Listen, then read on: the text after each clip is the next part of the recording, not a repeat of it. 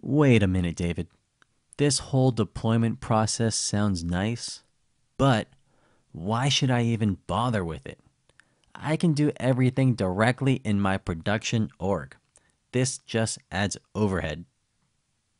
Well, you might be able to get away with doing things in production for some time, especially if you work in a tiny org with just a few people. But once your org grows, the deployment process is going to be essential. Here's why. First, you want to be able to test any changes you're making in a safe environment such as a sandbox. You know as well as I do that it often takes multiple tries to build something right. Until then, your users should not be exposed to your changes. Your components need to be properly built in a sandbox org, then deployed into production. Believe me, I've learned this one the hard way, multiple times. Another reason for deployment is you may want to launch something huge all at once.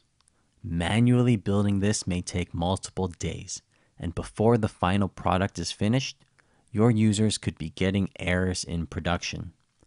With a deployment, everything gets launched at once. And finally, if you're writing code, it has to be deployed in production. Salesforce strictly does not let you write code directly in production. And if you try, you're not even going to see the buttons to do so. This is the cause of many, many questions on the Salesforce community. Where's the new trigger button in my org? The answer, it's not there. You only get it in your sandbox. Your code must be deployed into production from there. But why does Salesforce force you to deploy code from Sandbox when you can build things like Process Builder directly in production? The answer is simple. Code is so much more powerful than Process Builder, and you must wield this power with great care and responsibility. In fact, coding is so powerful that many Salesforce orgs, especially larger ones, have formal multi-step deployment processes. When you become a full-time Salesforce developer for a great company, you'll probably follow a process just like this.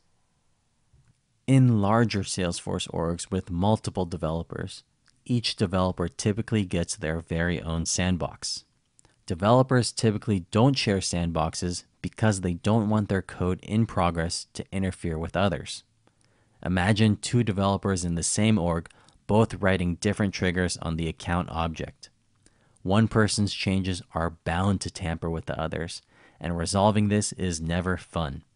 It's like when I go fishing with my dad and our fishing lines get tangled together. Extremely frustrating, and probably the reason why I didn't catch that massive halibut.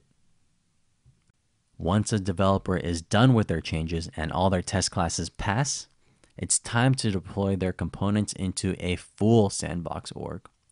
The difference between a full sandbox org and a developer org is that full sandbox orgs have the same data your production orgs have. Developer orgs typically only have a subset or even none of that data. Once the code is deployed into a full sandbox org, you'll typically run all your test classes again. And if you're lucky, get a QA person to test your stuff too.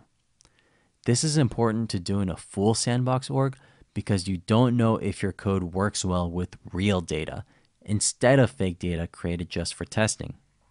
For example, data in your full sandbox might not have certain fields populated, and the absence of this information could break your code. Finally, once things are stable in your full sandbox, your components would be given the green light to deploy into production. And after that, you'd probably do another round of testing just to be safe. As you can see, deployments can be a big deal, especially in larger Salesforce orgs.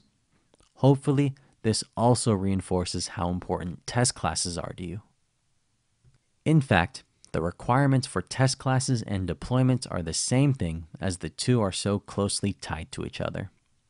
Just as we learned during the test class module, we need 75% code coverage with all of our assertions passing. If we don't have any assertions, then 75% code coverage is sufficient. Remember, this means 75% of all code in your org needs to be covered by test classes, not just the specific code that you're deploying.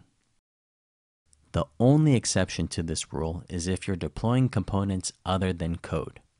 Non-code components such as workflow rules can always be deployed regardless of your test class coverage. Once you think you've met all the requirements to start a deployment, what actually happens? Well, first you choose the components that need to be deployed. Then, Salesforce checks for any missing components in your deployment. For example, you could be deploying a new custom field on a new custom object, but forget to add that custom object to your deployment. In this case, you'll get an error telling you that you're missing a dependency. Then, Salesforce will run all test classes in your org. All of them, not just the ones you're deploying. Finally, Salesforce will return your results, pass or fail. If you met all the necessary requirements, your code will be deployed.